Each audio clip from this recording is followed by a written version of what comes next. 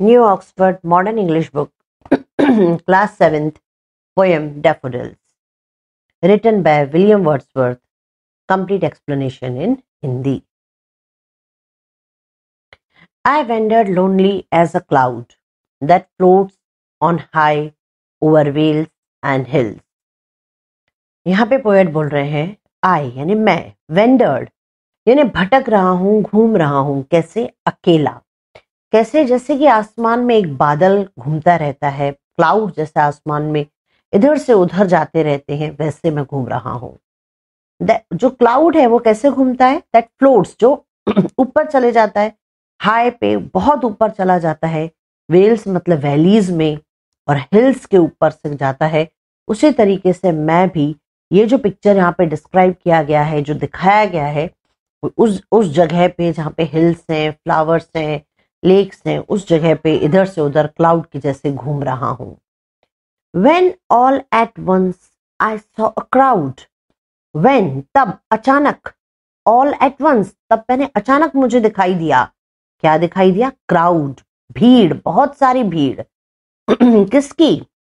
A host of golden daffodils. A host यानी बहुत सारे, ढेर सारे। क्या? बहुत सारे golden daffodils. Daffodils is the name of the flower, जो बिल्कुल गोल्डन है, येलोइश है, चमक रहे हैं।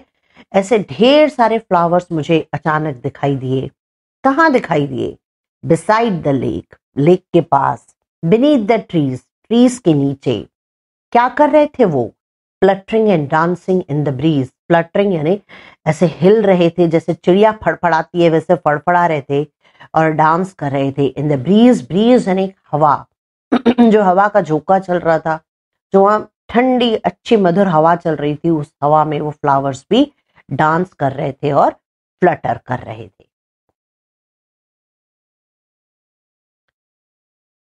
Continuous as the stars that shines and twinkle on the Milky Way. Continuous, continuously, ऐसे लग रहा था जैसे कि आसमान में तारे चमक रहे हों। अब उन्होंने दूसरा सेंटेंस बोला है, अभी उन्हीं डैफोडिल फ्लावर्स को अलग तरीके से डिस्क्राइब किया है कि वो कंटिन्यूस देखने पे ऐसे महसूस हो रहा है जैसे कि वो आसमान में जो तारे चमकते हैं रात में, वैसे चमक रहे हैं।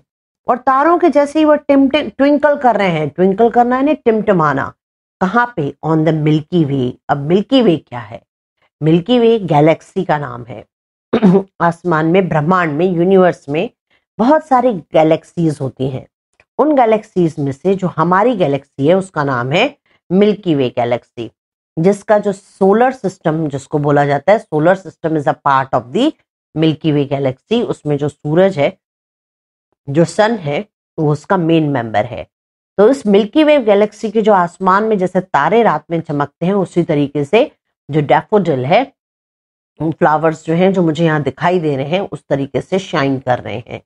दे स्ट्रेच्ड इन नेवर एंडिंग लाइन, वो इस तरीके से फैले हुए हैं। स्ट्रेच्ड यानी इतने सारे फ्लावर्स उगे हुए हैं तो उसने बोला दे स्ट्रेच्ड, ऐसे फैले हुए हैं ऐसे लाइन में जिसका कोई अंत नहीं है। जिधर देखो उधर ये डैफोडिल फ्लावर्स ही दिखाई दे रहे हैं। Along the margin of a बे, बे क्या है? एक समुद्र का किनारा या फिर एक लेक का किनारा है उधर जो बनी हुई है, उस फोटो में भी बना हुआ है। उस लेक के पूरे किनारों पे, बे यानी उसके कॉर्नर्स, उसके किनारों पे जो है पूरी तरीके से डैफोडिल फ्लावर्स उगे हुए हैं, खिले हुए हैं। 10,000 saw I at a glens, अगर मैं कम नहीं समझता तो 10,000 तो मुझे एक ग्लांस में, एक नजर में दिखाई दे देते हैं। इतने फूल हैं कि 10,000 फ्लावर तो मुझे एक नजर उस तरफ देखने में, फ्लावर्स की तरफ जो हर जगह उगे हुए हैं उधर देखने में मुझे दिखाई दे रहे हैं। वो फ्लावर्स क्या कर रहे हैं? The flowers tossing their heads, वो अपने सर को हिला रहे हैं। इन स्प्राइटली डांस, एक जो बहुत अच्छी सुंदर डांस कर रहे हैं, उसमें इस तरीके से जो फ्लावर्स हैं वो बहुत खुश हैं और एंजॉय कर रहे हैं।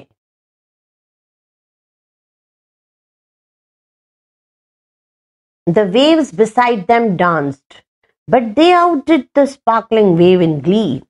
अब जो वेव्स हैं वो भी डांस कर रहे हैं, तो जो समुद्र में लहरें उठती हैं, जो उस किनारे पे, समुद्र और नदी का जो एक किनारा है उस जगह पे, उस वेव जो है वहां पे भी उनको देख के, फ्लावर्स को डांस करते हुए देख के वेव्स भी उनके पास में, उनके बिसाइड खड़े होके डांस कर रही हैं, पर जो उनका वेव्स का डांस है वो उनसे कम बैठता है। जो फ्लावर्स हैं दे आउटडिड, यानी वो बढ़ चढ़ के डांस कर रहे हैं।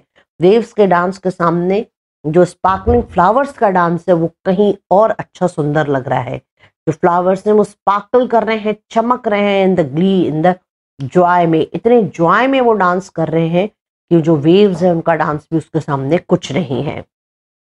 A poet could not but be a गे, जो पोएट अभी कुछ नहीं कर सकते, वहां बस उनको एक ही काम है, वो इतने अच्छे सुंदर, गे मीन्स हैप्पी, इतने हैप्पी नजारे को वो देखें।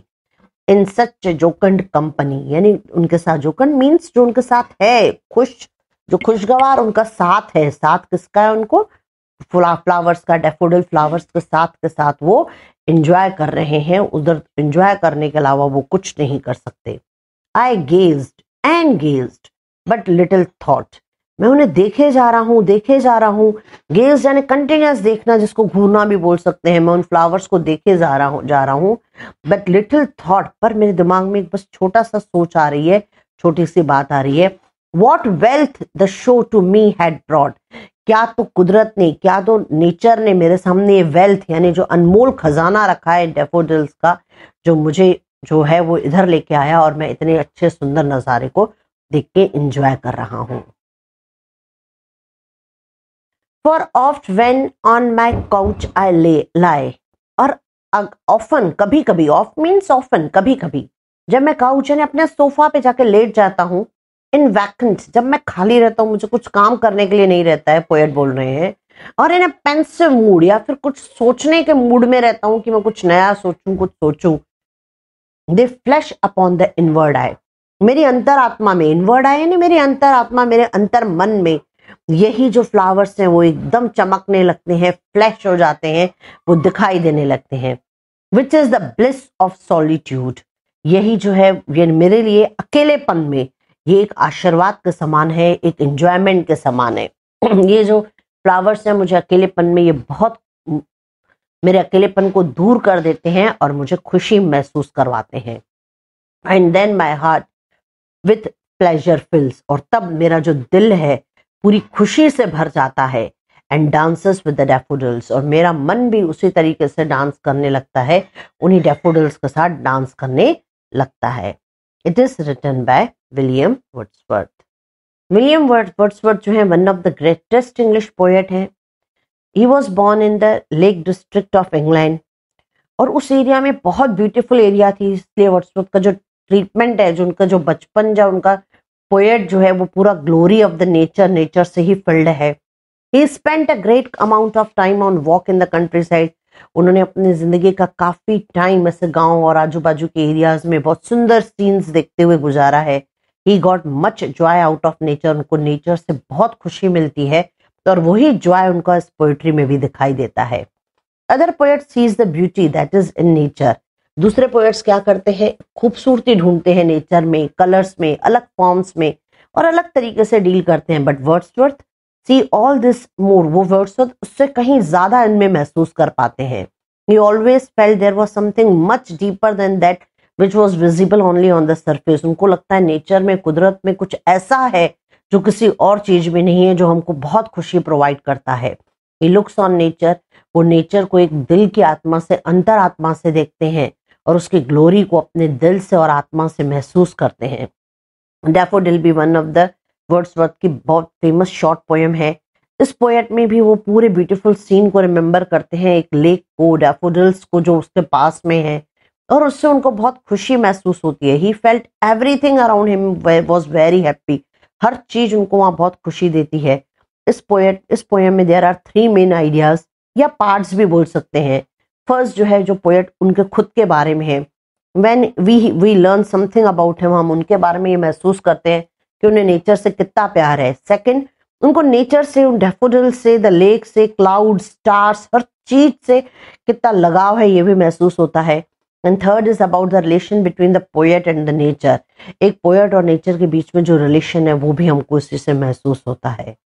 दिस लास्ट, यहाँ पे जो we learn the nature plays an important part in his life, this last point is most important, जो नेचर है वो पोएट की लाइफ में एक बहुत इंपॉर्टेंट पार्ट प्ले करता है। ये हमको बहुत अच्छे से इसमें से समझ में आता है। ये जो पोएम है उसमें हम ये बोल सकते हैं कि नेचर में पोएट यहाँ पे कहीं पे ऐसी प्लेस पे यहाँ पे खड़े हैं और ये लेक और ये आजू बाजू के पूरे डैफोडिल्स को डिस्क्राइब कर रहे हैं। अपार्ट फ्रॉम दैट इसमें कई पार्ट्स ऑफ स्पीचेस को भी बताया गया है, जैसे लोनली एज अ क्लाउड, ये एक स्मिली है। जैसे क्लाउड जो है उसको अकेलापन, क्लाउड जो है वो नॉन लिविंग है, लोनली एक इंसान के लिए बोला जाता है। स्टार्स दैट शाइन, ये भी एक स्मिली टाइप का पार्ट्स ऑफ स्पीच है। इसमें पर्सोनिफिकेशन भी किया गया है, जैसे I saw a crowd, crowd जो हम बोलते हैं that is for human beings, तो हमने पर्सोनिफाई किया है इसको। डांसिंग इन द ब्रीज, हवा में डांस करना डैफोडिल का,